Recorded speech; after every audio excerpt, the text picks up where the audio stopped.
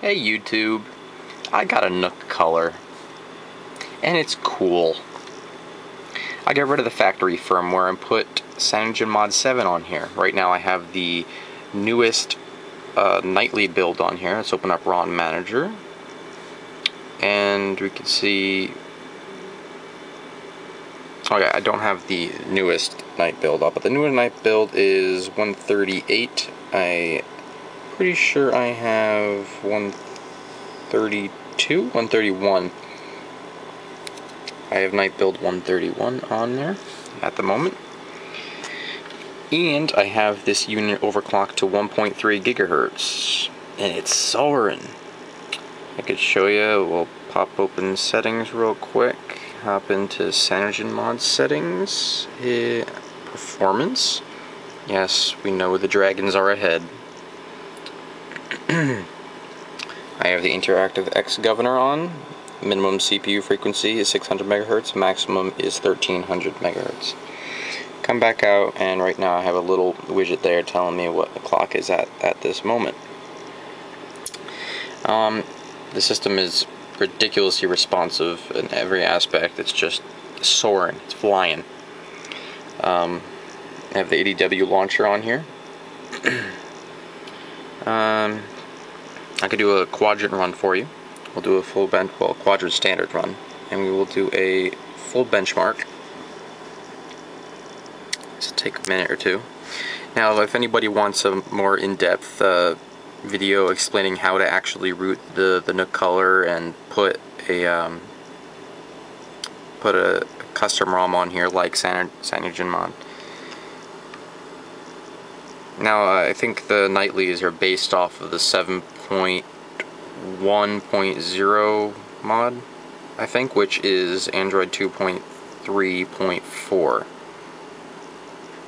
The latest stable release, I think, is the latest release candidate is 7.1.0, and then the latest stable release from CyanogenMod is 7.0.3, I think. Yes, we do want to proceed. And our score is, that focuses there, 2,475. I want you to really be able to see that there. There you go. 2,475. Now, that's with the stepping enabled, so it wasn't set, the governor was not set to performance, that was set to interactive X, so it was able to step down a little bit, but when it's really being stressed, it does step up to its maximum frequency. So that's at 1.3 gigahertz right there. You can see the Nexus 1 is way down there. It doesn't actually give you a number for that, but we have a massive score, which is good.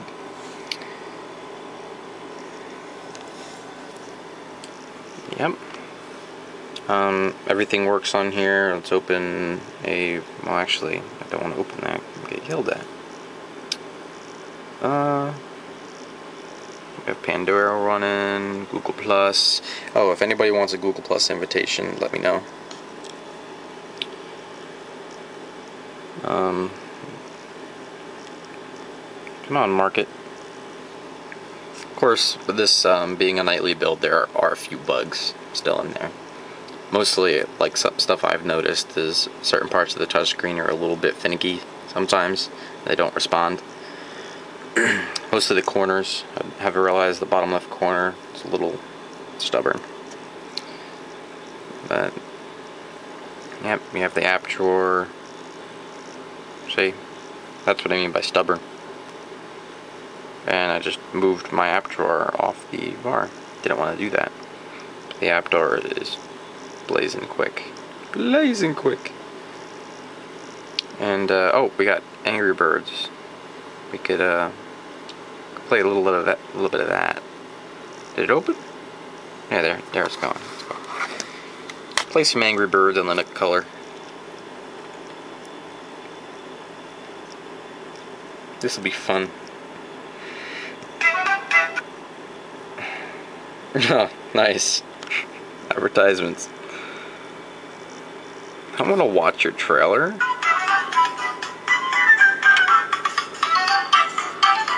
Actually, let's turn the sound off there so I can keep talking. I think I've beat some of these, have I? Oh yeah, I'm already on level 20. Oh, I won't be able to beat this. Not while I'm filming.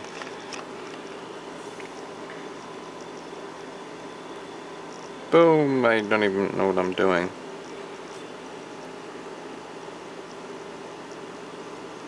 I can't do this one looking through the camera. You can see it runs perfectly fine. Oh, there's another benchmark. Actually, I want to show you. Right here, Neocore. Now, I think on this, on the Nook Color, you get a lot less score on this benchmark than you would if you're running on an actual phone, because it's running at a lot higher resolution than most of the phones. So, no, I didn't not want to run that. Alright, now the benchmark.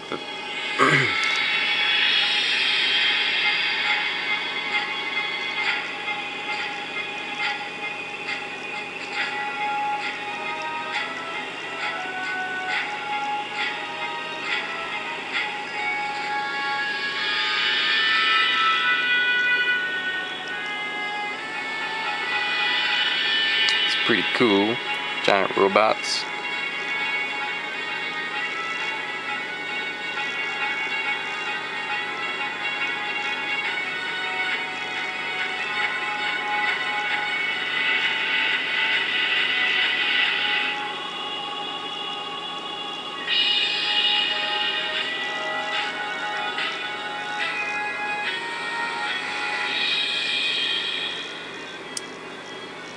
Giant robot, yeah.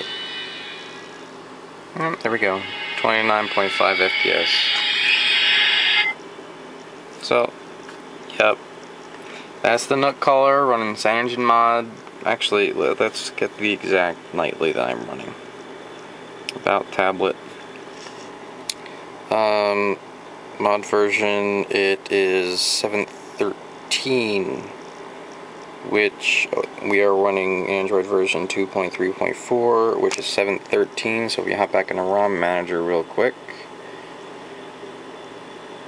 and 7.13 is build 131. This is before they started combining the overclocked kernel, Dahlingren's overclocked kernel, into it. They did that at 132.